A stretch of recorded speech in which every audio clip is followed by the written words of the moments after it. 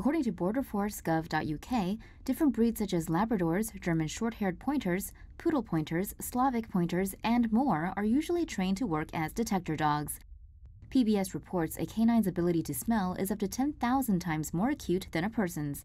Over 40 years, detective canines have discovered items such as £500 million in cash money, 900 million cigarettes, and 450 tons of tobacco. The dogs are even able to sniff out fake passports due to the difference in the kind of ink used to make them, as well as differentiate between various currencies of money.